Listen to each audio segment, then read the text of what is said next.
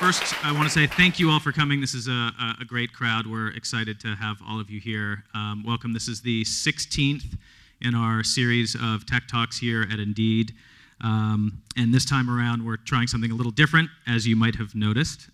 With the panel, we wanted to actually open up this forum to a wider group of people to talk a little bit more, in particular in Austin, with a group of companies that are doing stuff that is interesting and hopefully would be interesting to a larger group. My name is Chris Hyams. I'm the head of product and international here at Indeed. I've been here for about 4 years. And really briefly, my role, I'm going to moderate here, so I'm just going to do a quick introduction, and then these guys are going to do all the talking. But what we're here for, the name of today's talk is the reality of mobile software development. And what we mean by that is, for a long time, we've had discussions about the sort of future of software development as mobile, and today is the future as far as we're concerned at Indeed. About 3 years ago, less than 10% of our searches were from a mobile device. Today, it's more than 50%. And the way that we kind of look at our business today is that we're a mobile company that also has a website. And that's a big shift from a company that has been a web company for 10 years. And so wanted to kind of get a bunch of people together who have different perspectives on this and different experience of how we all got here and have a conversation about it. So quick audience participation. First question, how many people here, just raise your hand if your job is to design, build, test, market, etc., mobile site or app? Okay, so a minority of people. So then for the people who didn't raise your hand, how many of you work somewhere where mobile is important? Maybe it's not your job. Okay. And so how many people work somewhere where mobile is not important at all? Okay, great. So very briefly, just to kind of go through, and I'll do this in order down the line. So Alex Devine, to my left here, has been a software developer at multiple technology startups here in Austin since 2000. He started working at HomeAway in 2006, originally focusing on back-end services and search functionality. Since March of 2013, he's been an architect for mobile, overseeing software architecture for HomeAway's native iOS and Android applications. To his left is David Reese, serves as principal software engineer at RetailMeNot, primarily responsible for building highly scalable API infrastructure and content delivery systems to support RetailMeNot's iPhone, iPad, and Android applications. Over the last 20 years, David has worked on dozens of web apps, mobile apps, and games across PC, console, and iOS platforms. To his left, John M.P. Knox is a senior iOS developer at Evernote, where he helps build Sketch and Evernote. He's been developing apps since 2008, and before that, developed tools for the semiconductor industry.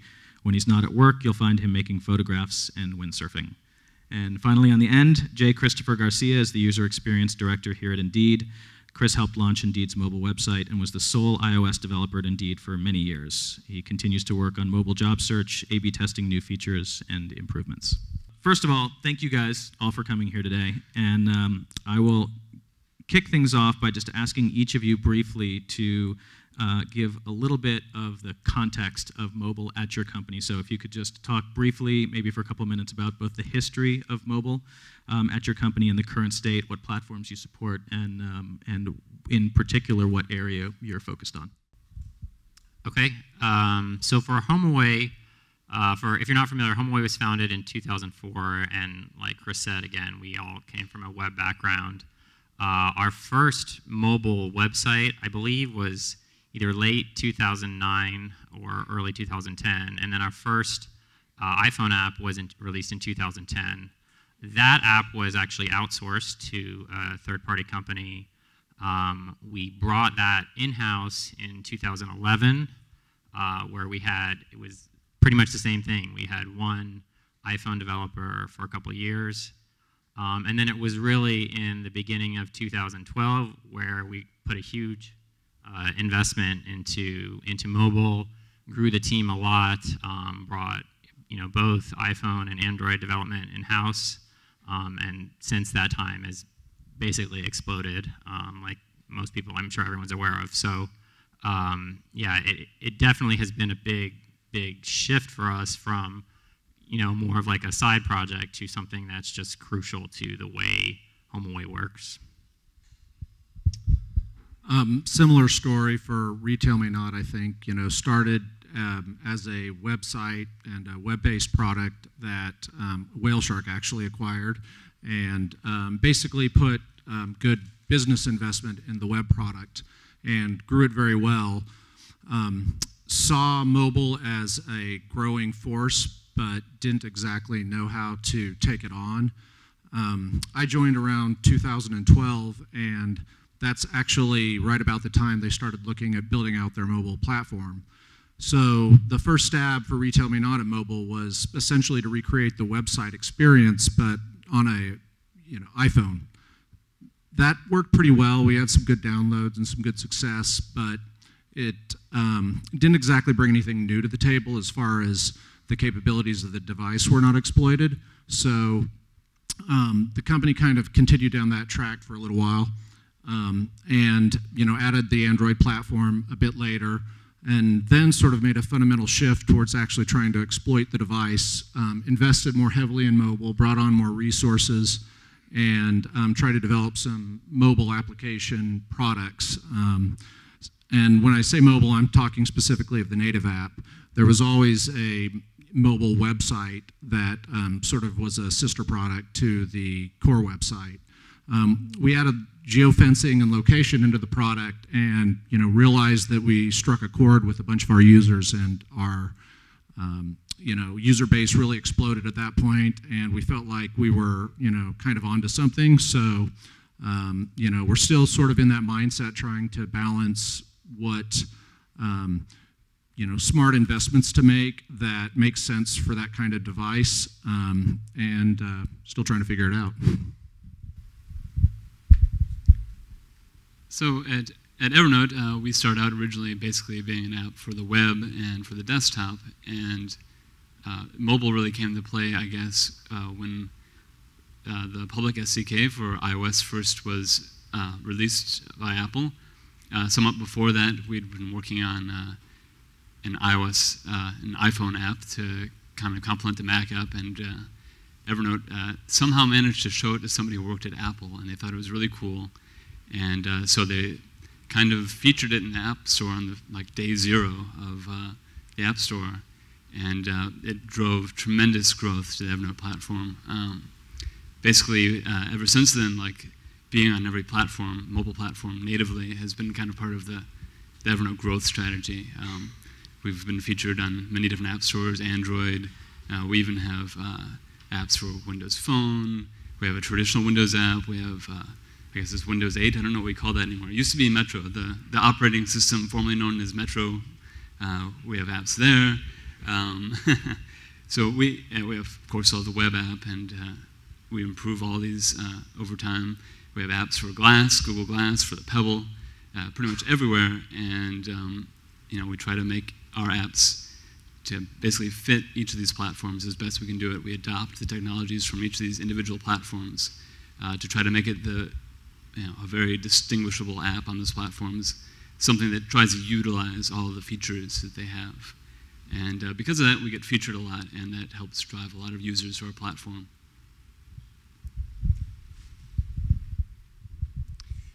So as Chris Himes had already mentioned, mobile is really big here at Indeed. Over half of all the searches that are done from a mobile device. So mobile is a really big part of our business.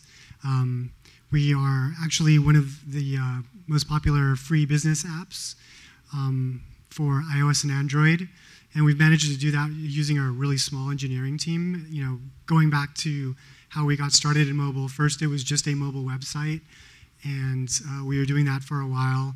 And I actually became the iOS developer because I had a Mac, and Ronnie, the co-founder, came over and said, "Well, you've got a Mac, right?" And I said, "Yeah." And he said, "Well, why don't you work on this iOS app? I'm sure you can just put it in the store." And I said, "Well, I don't really know if it works that way. I've never written Objective-C or C, and I don't really write software. I'm the designer, and I'm trying to do these other things." And he was very confident in my abilities, and we kind of muddled through it, and we ended up getting something in the App Store. And that small little idea of an app is turned into a really huge part of our business.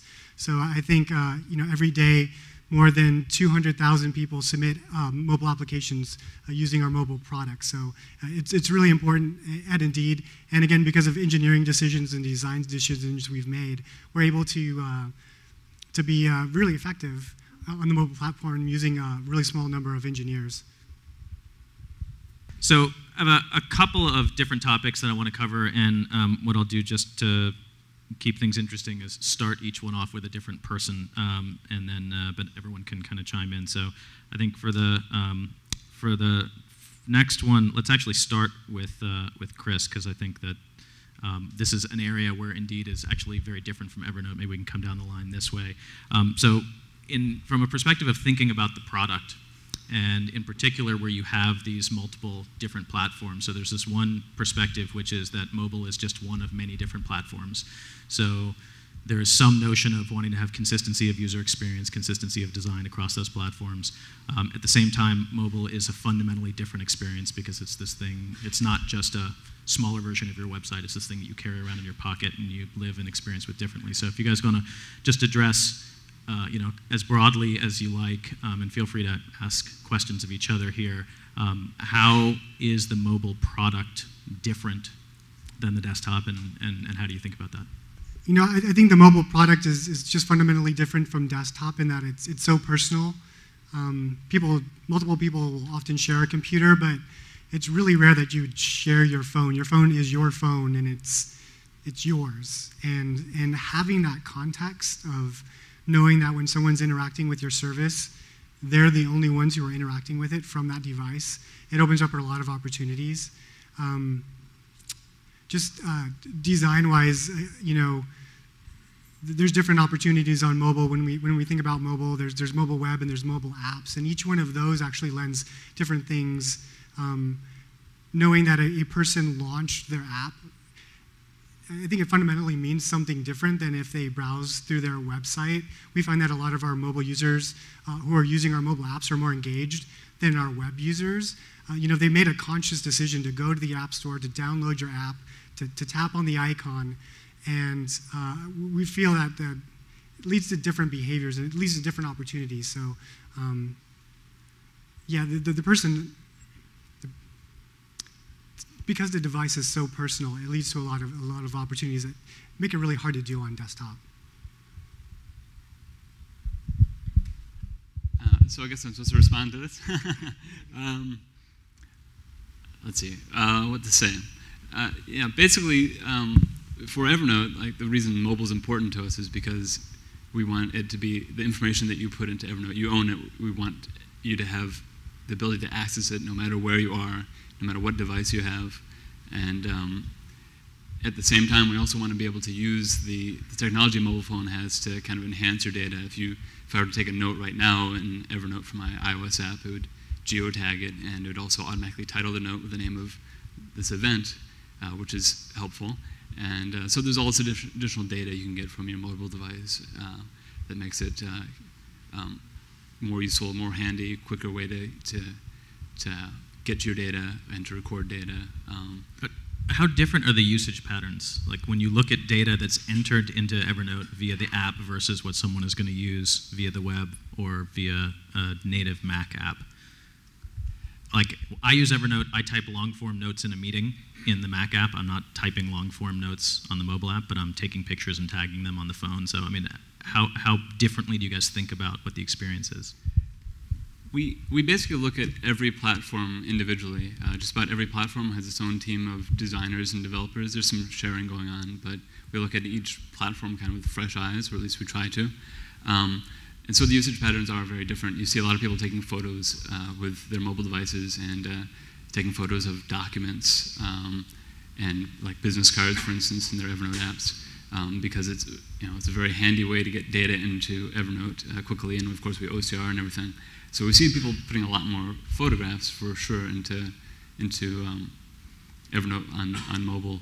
People take quick notes, and there are also crazy people who attach keyboards to their phones or to their iPads and take lots of notes or all their notes on those devices. I've heard that, like for instance, iPads are very popular in studios because it doesn't make any sounds when you're typing, and so you can just have all these managers sitting around while you're doing acting or something and just typing away furiously at their email and not paying attention to what's going on. And nobody knows because it's a silent keyboard, and it's great. So I don't know, does that answer the question? We think that each platform kind of has unique capabilities, and that's why we do the native apps for just about everything. I don't think I have any counterpoints to that. I tend to agree with the notion that it's a very personal device. I mean, you have the sum of human knowledge in your pocket, and if you choose to exercise your option to pull out the device and open up our app, it's a very conscious decision, and we want to maximize that opportunity. And with at least the space that we're in, people who are walking around and shopping, we can provide some real value there that the website product cannot, and even to some extent the mobile web product can't. We know a lot more about you and can help save you money, which is technically our goal. So if you're at a store and we can provide you some content that's very valuable, we want to do that, and that's caused us to diverge the design from its original incarnation as a website built on Objective-C, which is essentially how it started, and that's changed the kind of back-end products that we've had to develop as well. We really had to focus our energy on building out an in-store offering for taking advantage of the location information, which is something that the desktop site would have never driven. So personally, I think I see each sort of platform and the use cases for them and the applications for them having vastly different UIs and functionalities as suited toward the use case. I don't certainly the branding should speak to you about what kind of whose product you're using, but past that, I'm not sure I buy this notion of consistent sort of experience from a functionality standpoint. Yeah, I think the only thing I really wanted to add was, from HomeAway's perspective, it's definitely the case where you want to look at each platform as what people are going to do on it. So for example, a tablet is great for people who are just browsing for vacation rental. You have really big pictures. But from the mobile perspective, I would say don't underestimate what people expect to do on the phone now. So you were saying like, oh, I wouldn't type out a long email on a phone. Like I was like, dude, you need a swipe keyboard. That's why. Like, there's definitely people do tons of stuff, and so for HomeAway, a lot of the owner functionality that's currently in the app is focused around responding really quickly to an incoming reservation request or an incoming inquiry. And so that was the main use case that we really wanted to focus on, make it super easy. The responsiveness time, like the time that it takes from someone to submit a booking request till when they actually get a response, is super important for customer sat. So that use case was really important. But now we have owners who are like, well, I basically want to manage tons of stuff about my listing on the phone. Whereas originally we're thinking, oh, those people are going to go to the PC or go to something where it's a little easier. You have bigger screen real estate. You've got a keyboard. But, I mean, people do so much on their phones now that I guess I would just say don't underestimate what people expect to be able to do on a mobile device. And I guess one question as a result of that, and we don't have to have everyone answer, but if anyone has an answer, one of the things that we've definitely seen is that given the incredible majority of email that is open today on a mobile device, one of the things that we've noticed, you mentioned sort of taking quick action, that emails that have links that when they get clicked need to be able to go somewhere where someone can actually take that action. And so I guess have any of you guys have deep linking into the app directly from emails, or how do you handle mobile clicks on emails? I'll just answer first because we just fixed that bug in the sense that, yeah, the link from the email goes to a website that then uses some JavaScript to detect, do you already have the app installed? If it does, it will deep link into the app. Otherwise, it will either go to a responsive version of the site or go to show you a link to download the app. But in that one, the devil is definitely in the details. We had an issue where it was broken on one version of iOS only, but not the latest version. So But definitely, yeah, in terms of getting people deep linked into, responding directly to the inquiry or make it easy for them to download the app is really important for us. David, is that something you guys deal with? So we've definitely done some, experimentation with that, but I wouldn't say it's something that we've made a lot of utilization of. Certainly, when you get notifications and open up offers, if we can detect that you have the app installed, we'll definitely open that. I think otherwise we go to responsive design. But to Alex's point, the state of each platform I'm less aware of specifically. Chris? So since our mobile and our app experiences are so similar, it hasn't been a super big driving force for us to make sure that you're opening in the app. We do on Android, I think, open in the app just because that's the way the app is set up. On iOS, I think we've tried opening in the app, and we didn't really see that it was that much more positive to bring them into the app than rather just leave them on the web. So since our functionality is pretty much on par, it hasn't really been that big of an issue for us. But we do have a lot of people coming from emails, and they just expect to be able to accomplish whatever they need to accomplish. So I don't know that they care as long as they're able to do what they wanted to do. Great. Well, we can jump to the next topic, and I guess I'll start this one off with David. So some of that was the kind of product and design considerations.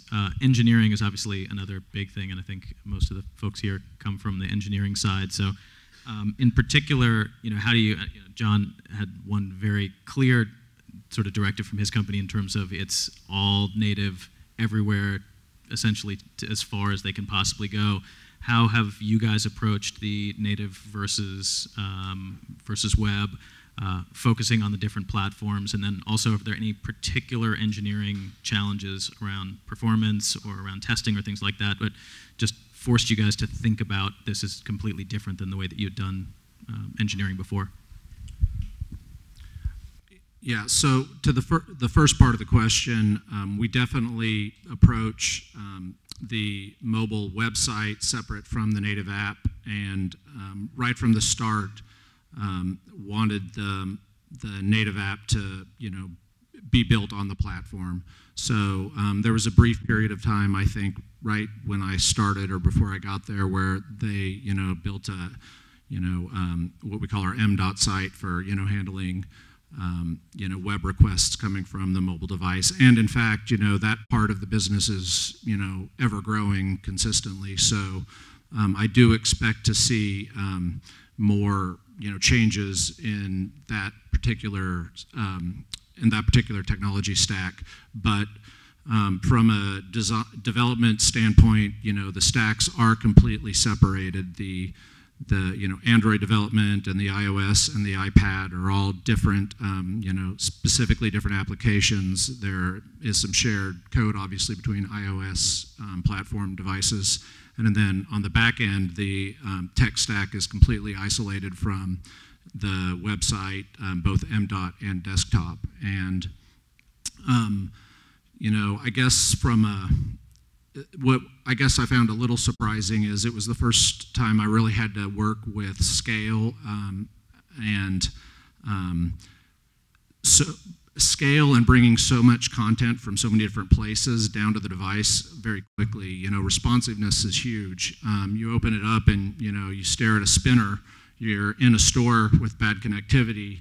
You definitely don't want to be sending down a huge payload or have 30, 40 second, delivery times, things like that. So, we certainly invested very, very heavily in making sure that the payloads are the right size, and we built the topology of the endpoints very closely with the native app developers to make sure that the content that they're trying to display is there. And then the native app developers put a lot of effort into ensuring that, if there is a non-optimal network experience going on, the app still seems to perform pretty well. So, in the cases where the connectivity is bad, you might not even notice that, there's a problem. So it's certainly been challenging. And I guess with our space, other big thing that I found pretty both scary and exhilarating was holiday shopping.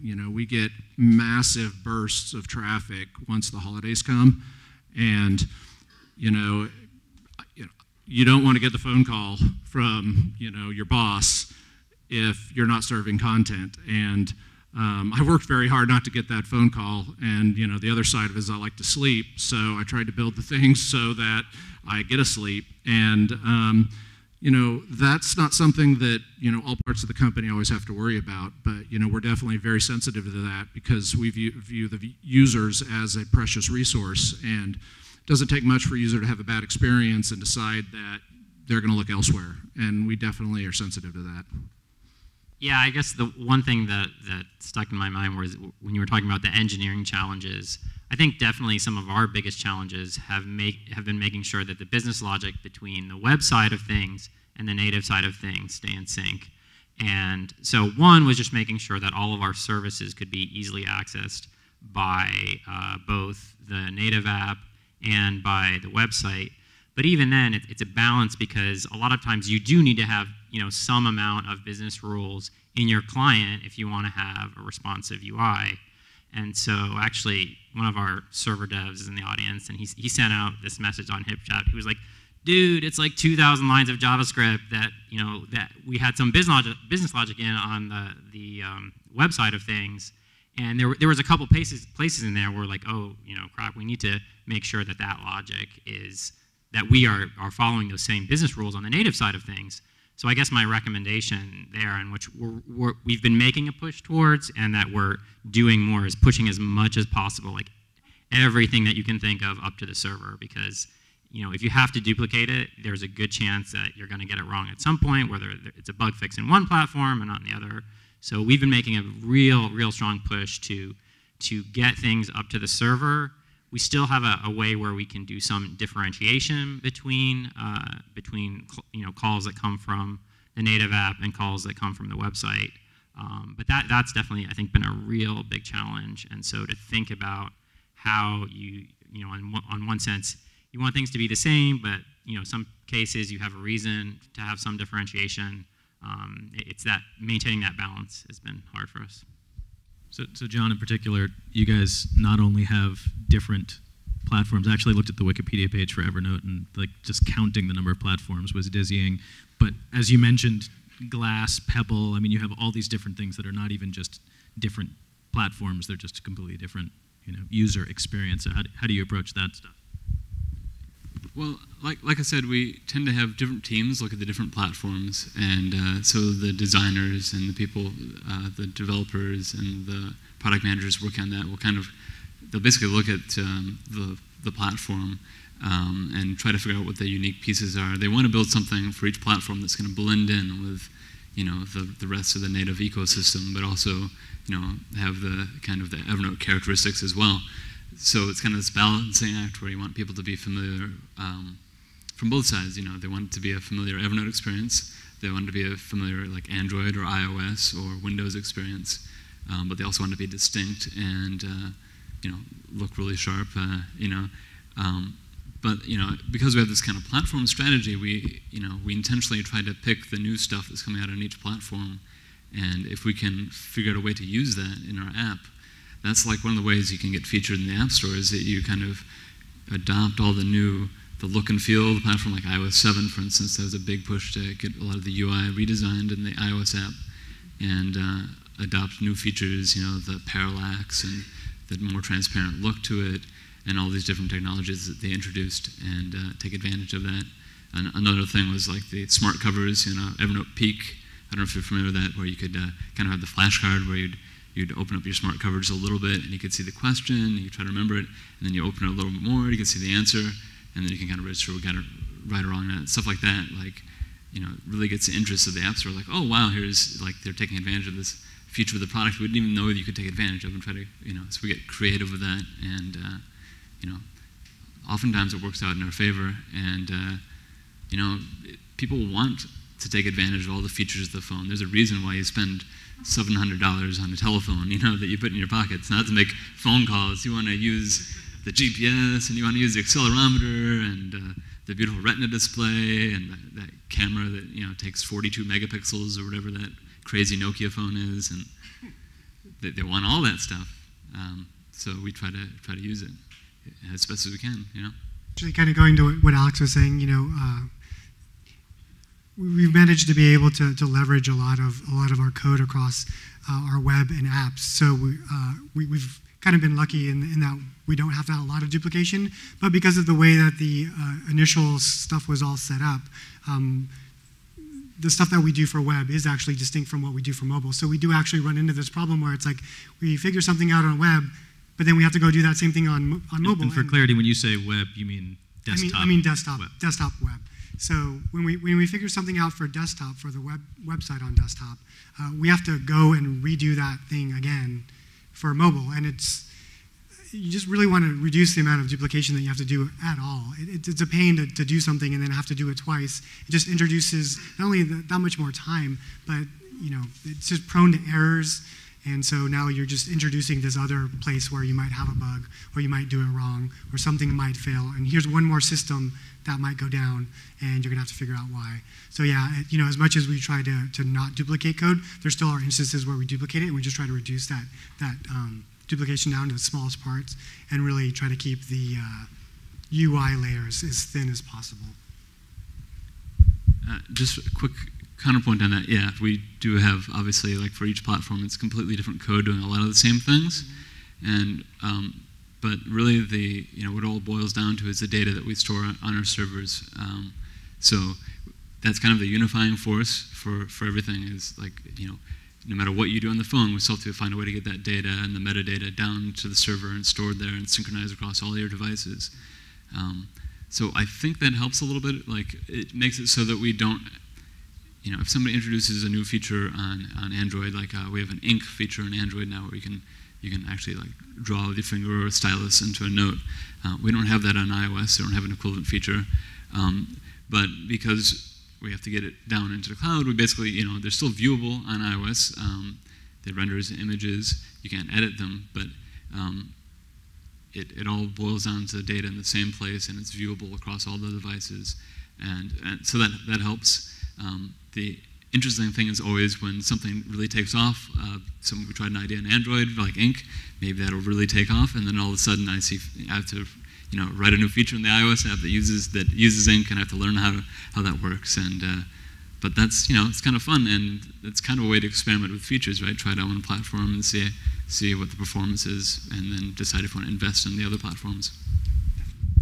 Great. I'll just throw out one more question, and then what I want to do is open it up to questions from the audience. So if you have questions, think about them, and then we'll pass around the mics, and feel free to ask questions of anyone.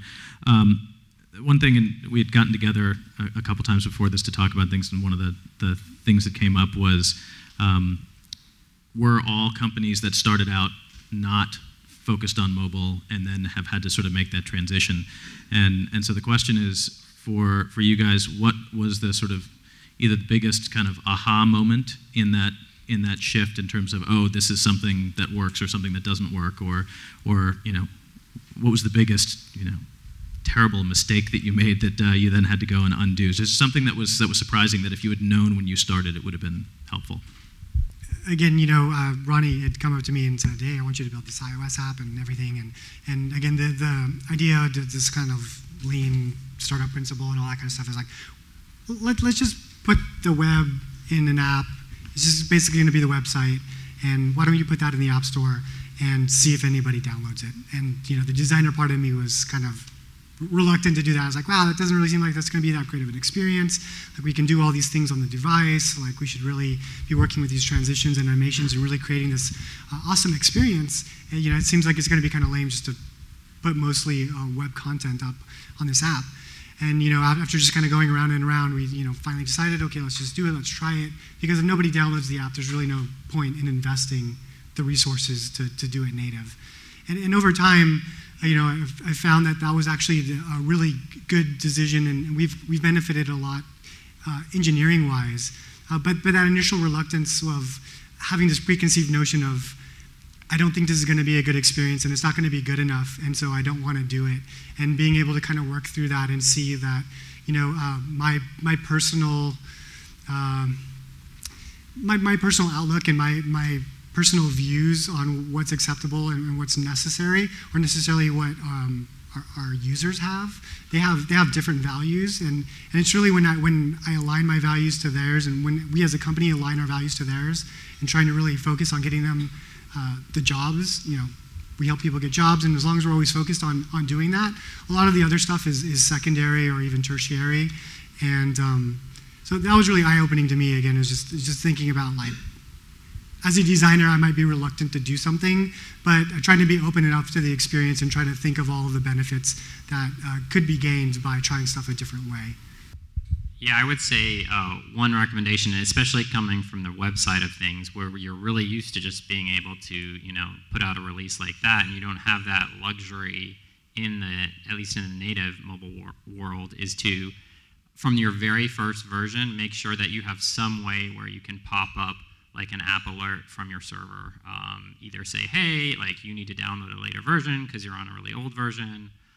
We had a bug just a couple weeks ago where, unfortunately, it slipped through QA because it was a path that the problem was that we weren't remembering owner logins, and it went through QA because if you actually went to a different part of the app, you didn't see that bug, and then it was forever saved. But so if you want to find out a great way to get tons of one-star reviews, make your users log in every time they get the app. So that was not fun.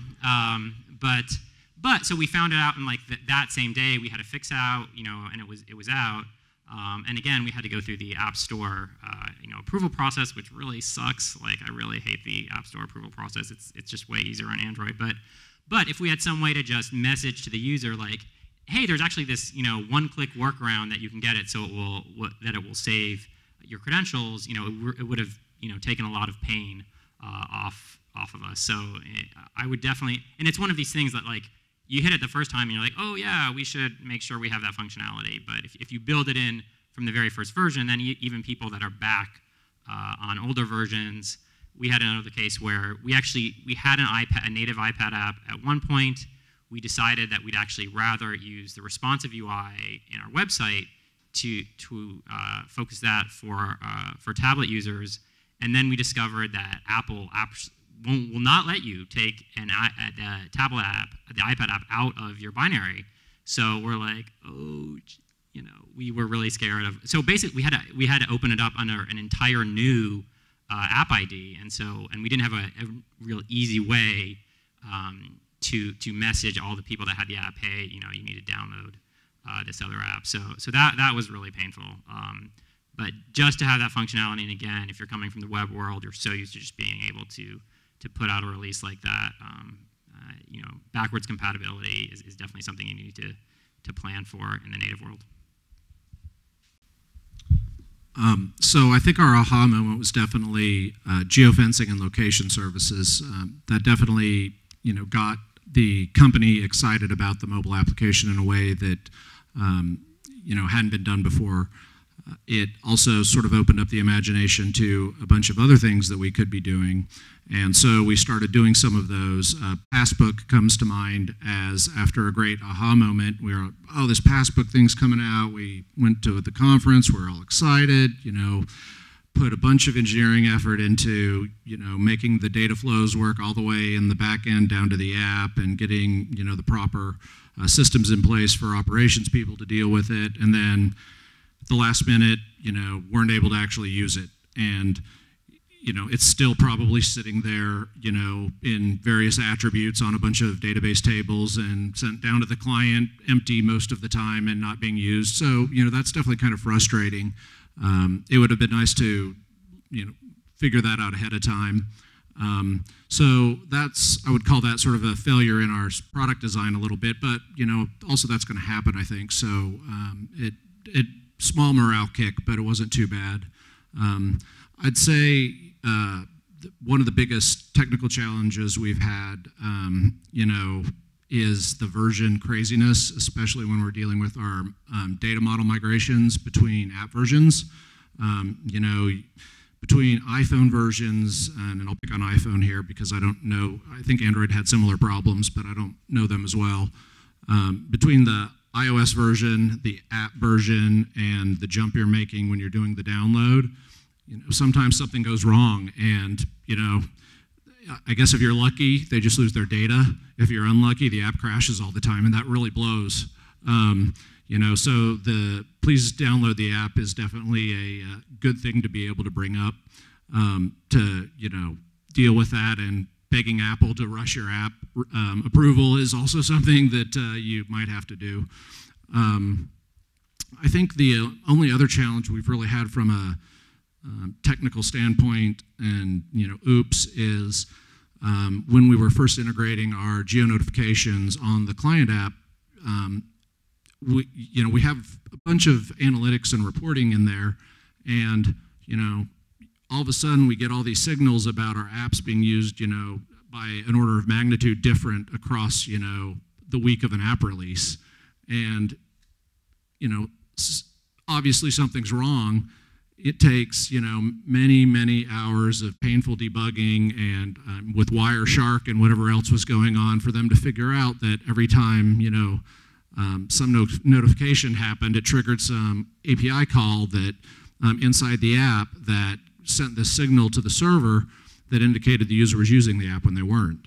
And so, those kinds of things are very, very frustrating, because you look at that API call and it's, hey, I'm reusing some code. I don't need to grab that data from somewhere else. I've got this one thing that'll do it. But, that thing also reports that the users are interacting with the app when they actually might not be. Well, I think I already mentioned probably the historical biggest aha moment was getting featured in the original App Store. But I guess along those lines, more recently, one of the bigger wake-up moments, I think, for Evernote was last year's security breach, and you can read about that online. A lot of the information where basically the password hashes were stolen, not the passwords themselves, and we made the decision basically to disable everybody's passwords and make them create new passwords. And I think we basically pushed a new version of every single app to every single app store in, I don't remember how many days. It was 2 or 3 days. It was a very long weekend. I don't remember how many days were in that weekend. It was long. And that was, kind of, it was an interesting experience, and it made us kind of realize just how important it is to kind of be prepared for these kind of events. Like they're saying, being able to send messaging to your users through the app is a very useful thing to do. If you don't have that, looking at something like Urban Airship might be very helpful, because you can do all sorts of interesting things with that to message your users if you don't want to build the infrastructure yourself. But yeah, being prepared for these kind of eventualities, no matter who you are, if you're big enough, somebody's going to try to, they're going to find a way to get some sort of exploit against you, and you have to be kind of prepared for that moment. And so we've built up, a security team, and built up a lot more infrastructure to kind of deal with this in case, if something goes wrong again in the future. Hopefully it won't, because we have a great security team. But it's important to be able to kind of respond in an emergency like this. Great. Well, let's open things up now. Looks like we've got, so I don't even have to prompt anything. We got a question right there. So I've been hearing a lot of Apple, Retina, and I know all of your teams are small. It just sounds like we're pushing Android off to the side. Maybe between less engagement with the users, fragmentation. Is that the reality with your engineering teams, is that you're spending more resources, significantly more on the Apple side of things than your other platforms? Or is that just what I'm hearing?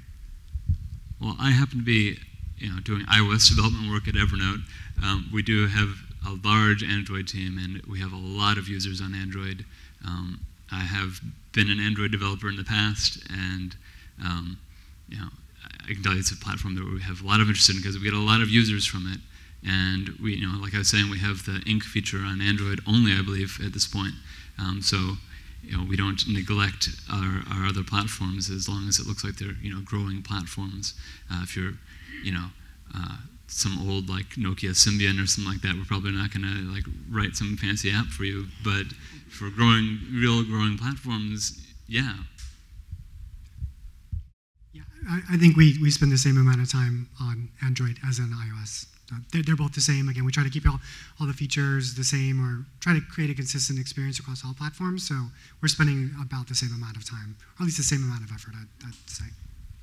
Yeah, I mean, I agree. I just happen to be a Mac user and initially an iOS developer, so I probably lean that way when I speak. And I think the company did initially, just because we didn't want to start up both platforms at the same time. But after we kind of got our legs under us and got the investment up in the Android platform and got some parity between the two, we worked pretty hard to keep it that way. I won't say it doesn't swing a little iOS-y now and again, but for the most part, I think we do a much better job now.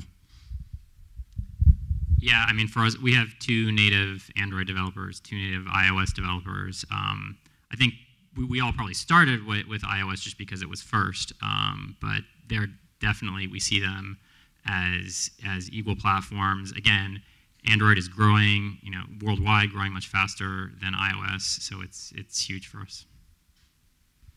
Hi, thanks. My question is more along the lines of, it sounds like you guys are, each one of these companies on the panels are focusing on iOS versus Android at some point or another.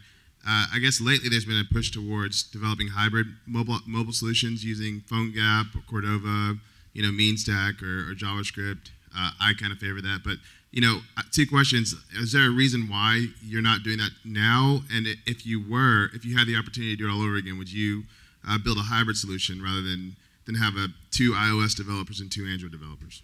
Thanks. Well, for HomeAway, now we actually are using some PhoneGap stuff. So we acquired a company called Glad to Have You in April, and their app was all in PhoneGap, and so we were actually really lucky that it was, because we were able to actually embed the section for what we call the hospitality portion of the app, which we reskinned it, and it's a HTML5 PhoneGap section of the app, and that's actually from our aha moment. I mean, I'm really proud that we were able to get that out super quickly, and it doesn't feel jarring in the sense that it doesn't try to replicate native controls, so it has its own separate UI, but it feels nice in the app. But in terms of the balance between native and whether you're going to do something that's cross-platform, for us, the biggest driving factor originally was the idea that if someone just has to pick your app out of the App Store, like there's nothing that's really kind of forcing them to do so. We felt that native was important because you can really get to all of the nitty-gritty of the platform. I mean, John, I think, speaks a lot to this, to like, hey, you can flip stuff up. We have a separate app for it's targeted towards our property managers to their employees. Okay, now that's something that's like the property manager is going to tell you, you have to use this app. Okay, so we're not, and that is a case where that was a PhoneGap app, and we got a lot of leverage being able to do that. So I would say it's a tough call, more so now, because the website of the PhoneGap side of things has I think advanced a lot more than it was. But still, I mean, there's still definitely a lot of benefit that you can do in the UI that I just think is you might hit that point where like, oh, we have this like a little bit of jitteriness on Android, especially at the moment for some of our HTML5 stuff. So if you're really, really concerned about super smooth, like super slickness, we go to native.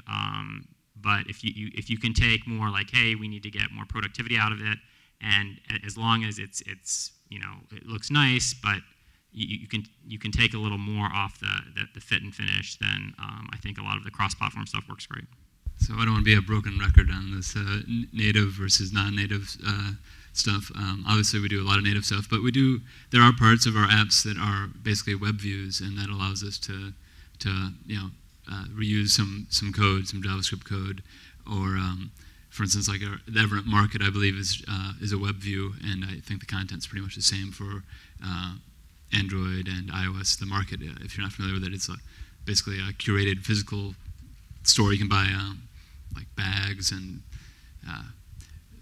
Moleskine notebooks and that sort of stuff, and there's no reason that shouldn't just be basically a nice looking web view, because it doesn't have to be high performance. It's a catalog, right? You're looking at it; just has to look nice. So yeah, we do native stuff. That said, there are some beautiful apps out there that are based on things like PhoneGap, and they're awesome, and you wouldn't be able to tell if they are non-native. That said, if you're doing stuff that has lots of animation and you want to use cutting-edge features of the platform, or you have large amounts of data to process, things like technologies like JavaScript are they might hold you back, and it might be more difficult to figure out how to do things. If, especially like processing large amounts of data, like you're going to run out of the amount of memory you can possibly allocate to like a web view, for instance. If you have these huge DOMs, it'll be very difficult to debug potentially.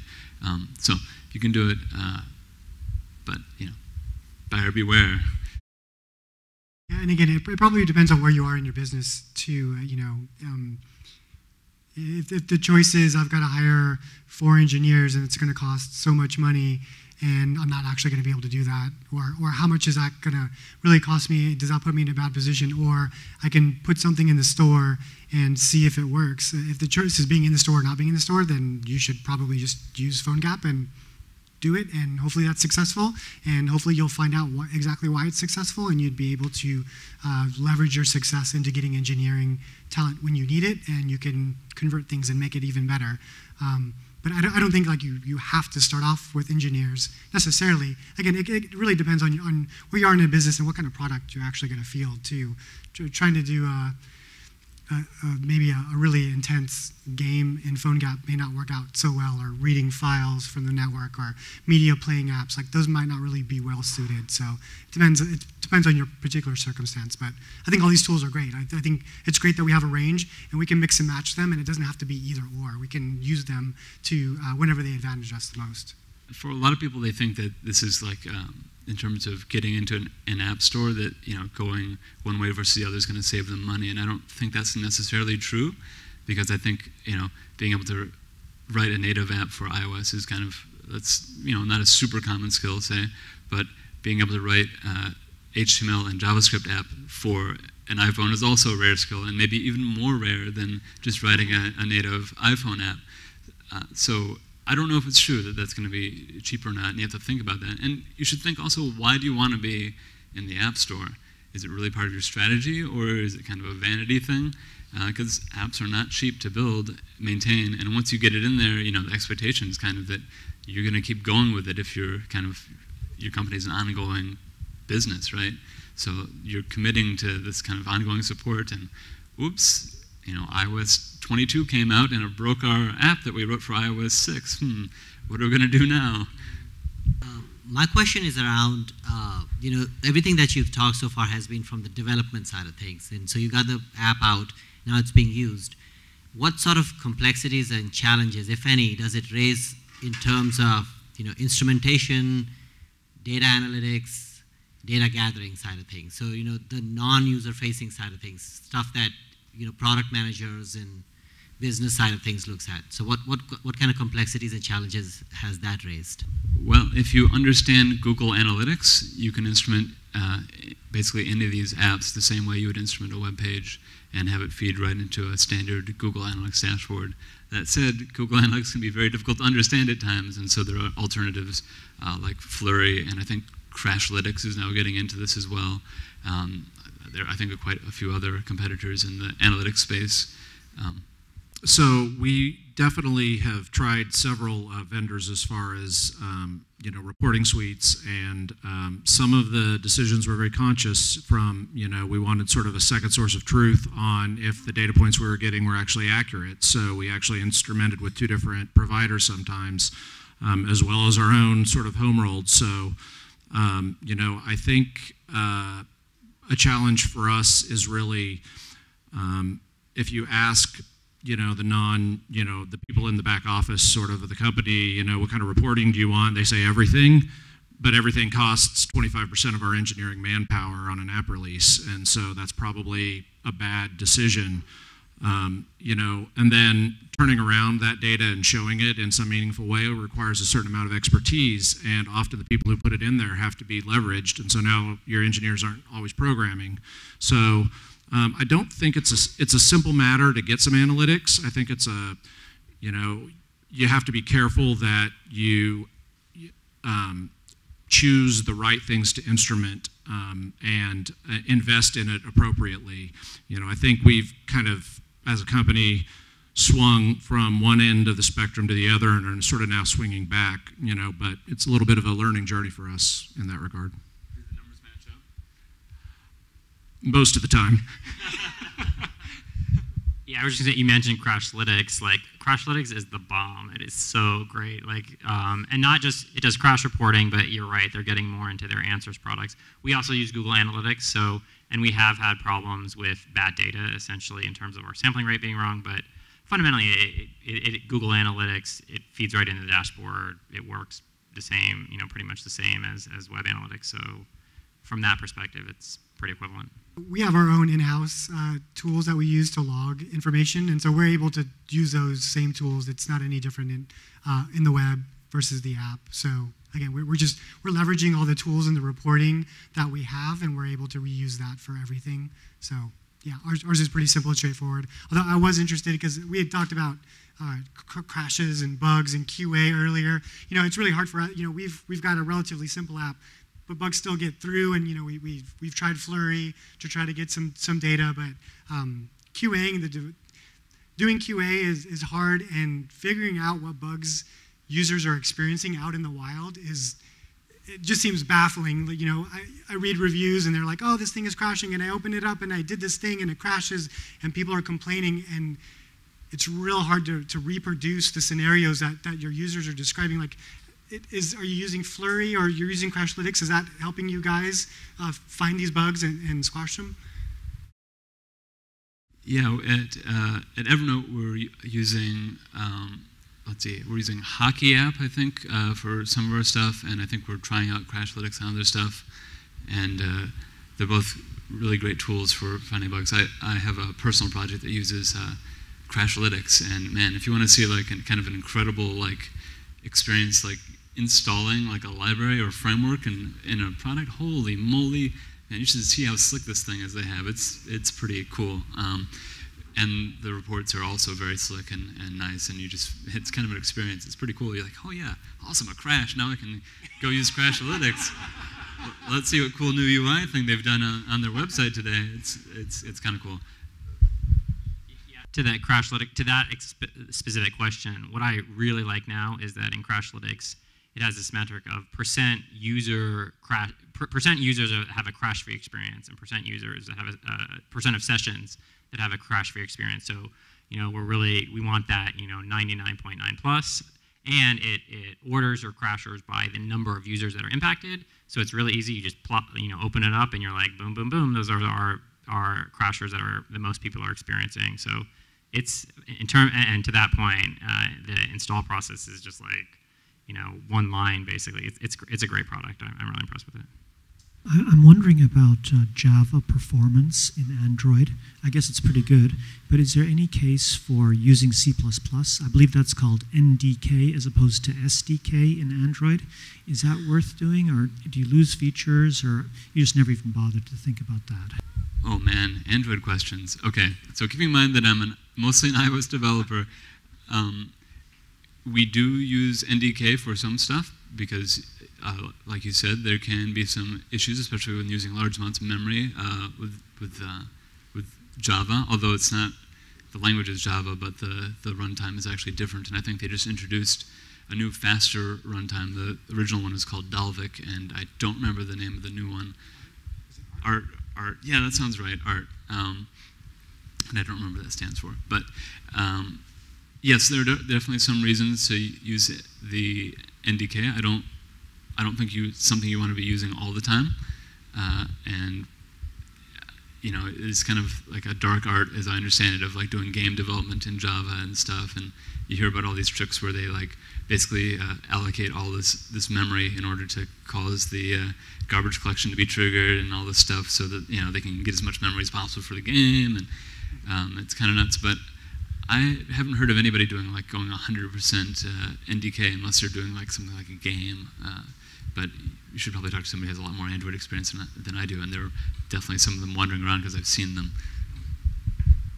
along those lines, we don't do anything, but I was reading a pretty interesting article in terms of sharing logic between iOS and Android, that they actually, some of their logic components they wrote in C++ and pulled into both iOS and Android. So if you're really brave and you want to write native C++ for iOS and Android, it can be done.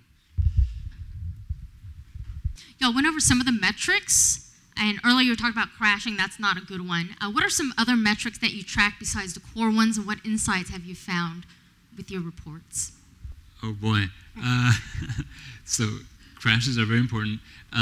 We track basically every screen, every view controller that people visit in our app, and basically that's how we can measure like the feature usage on the app. If I recall correctly, in Sketch, we're measuring basically which tools people were using, so we kind of get an idea of what people actually found more useful inside the app. And I seem to remember that we've learned some very interesting thing about like people use. I think it's based on location. Actually, I remember somebody saying in the Middle East, like people use like just the ink a lot inside of Sketch, because apparently it's like a really convenient way to like actually like draw text, I guess, in Arabic. So it's kind of interesting. Apparently we have lots of users there. So that's just some examples I've heard of. I don't, it's not my area of expertise inside of Evernote for sure. We try to track, we probably track too much inside the app, but we really try to track every place that a user goes, how long they stay there, what they engage with, what they don't engage with, if we signal them on something, if they respond to it, so from the, application standpoint, we really are trying to understand how our users are, interacting with the product. Maybe even getting more sophisticated and, trying out different things within the app is something we're looking at. So, I think it's definitely very important, especially when your product starts getting more mature. On the sort of back-end side, we measure sort of every interaction the app has with our servers for purposes of, response times, if the content was served within our SLAs, did we see like crazy data coming across, how many requests we're getting for the different, kinds of calls, those sorts of things. So, I think it's very important, and any mature product should really be having a lot of both application level signals and analytics inside of it, as well as what's going on the server. One thing that we recently added to our apps was Lean Plum for A/B testing on the native side of things, and I think we've only just done one. So, but that's something that I'm really excited about, because from a product engineering design perspective, to see how those changes really make a difference to user behavior, because we have the standard kind of conversion metrics and all the same metrics you'd have on a website, for example, that are just part of our business. But from a product and engineering perspective, the A/B testing is something I'm really looking forward to us doing a lot more A/B tests on our native platforms. So again, we do a lot of logging. We log everything. We log our users using the app and what we show them and what they clicked on and things. So we'd mentioned earlier that job seekers who use the app are much more engaged than job seekers who just bounce in from web. And that makes a lot of sense, right? They made a conscious decision to go to the App Store. They're going to install it. They didn't just follow some link and land on the page. So it's reasonable to assume that they're more engaged, and our data backs that up. One interesting thing that I found just recently, because we're going through some email thread, and we were talking about the size of the HTML that we push down, right? So we measure that on both a desktop web and for our mobile applications, what's the size of the HTML that we're pushing down to the client. And we're looking at some graphs and seeing how it's changed over time. And I noticed that the HTML that we push down to our mobile clients is half as big as the HTML that we're pushing down to the desktop clients, which is great because you obviously want that to be very small because, network latency and all that kind of stuff, and it's a small device. But what's interesting about that too is we show them twice as many results. So we're showing job seekers twice as many results and doing it with half as much file size. Again, this isn't including all the other CSS and all that, but it is really good. I think taking a responsive approach is better than not doing anything in a lot of cases, but sometimes just putting a responsive layer on top of whatever you're doing on desktop doesn't lead to great performance. Again, we've made a conscious decision that we're going to serve out a specific UI just for our mobile users. We do that for performance reasons, and I think that's paid off. When I was looking at this graph, I was like, oh, I'm glad we didn't do responsive stuff because look how fast it is. And I think it also works out really well product-wise because it gives you this opportunity to really look at what you're doing on desktop and saying, what's valuable out of here? What's the most important thing that I can do? What's the second most important thing? And it gives you a context to kind of even make your desktop site better by removing features that just really aren't needed or really aren't effective anymore. So. Yeah, if you want to get really deep into this, I highly recommend that you look into talks and blog posts by Patrick McKenzie, who's probably one of the kings of A/B testing and analytics stuff out there. But one of the things you do have to be careful of when you do this, be cautious of, is you'll see stuff like, oh, very few people are using this feature. Let's take it out of our app. And then, well, it turns out that there's all your power users who are very vocal and have lots of followers who are using that feature, and they're very angry with you all of a sudden, and or you get lots of negative reviews because it was key to somebody's workflow or whatever. And the other thing is, too, that you want to be very clear if you're using analytics and your privacy policy and kind of, depending on your business and your marketing, about how you're collecting this data and what data you're using. It's critical to Evernote's business that people understand that they own their data and we're not going to mine their data or sell their data that they're putting into Evernote. Our analytics are basically aggregated, and it's this very high level stuff about what screens people are viewing. It's not at all about their content. And when we do figure out that, oh, this is why they're using this tool in the Middle East or whatever, it's because we'll see people tweeting stuff out, or we have people tell us that. We hear lots of stories about how people use it, especially when we delete their feature, and then we learn, oh, that's what they're doing with that. Okay, cool, we'll put that back. We promise, really soon. Sorry we couldn't get to everyone's questions. We've gone a little bit over here, but I know at least some of us, I'll definitely be here, Chris will be here. If you have other questions, feel free to come on up. This was obviously, we really appreciate all you guys coming out. Thank you once again to all of you guys. If everyone could just give a quick round of applause for the panelists here.